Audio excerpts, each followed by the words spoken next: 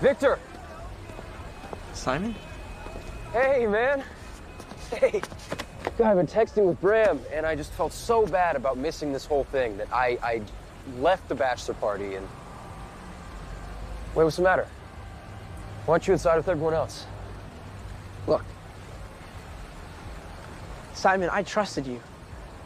I thought that what I told you stayed between us, but now I realize this whole time you've been sitting around with your friends, laughing about my stupid, messed up life. Well, no, Victor, that is not what happened, I swear. Look, when you first messaged me, I was touched. Really. But, you know, I was scared too. I know you want me to be this, like, guru who has all the answers, but the truth is I don't. And I didn't want to push you too hard or tell you the wrong thing or make your life any harder than it already was. And look, like you said in your first message, we're not the same. I never had a girlfriend. Bram did.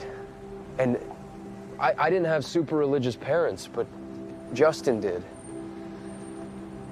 Every one of my friends had a little bit to offer, a little piece of the puzzle. They weren't sitting around laughing about your life. They were in your corner, listening and helping and cheering you on. Why would they want to help a complete stranger? Because you're not a stranger. You're one of us. To me, that's the best part about all of this. Having a community.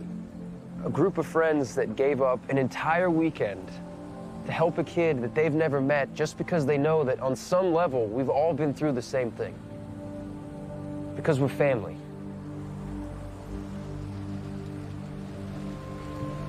So, is it always this cold in New York, or?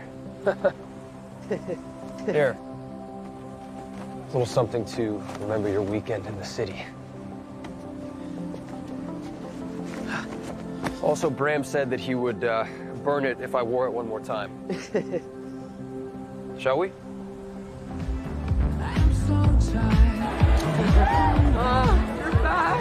Oh my gosh, Victor, I'm so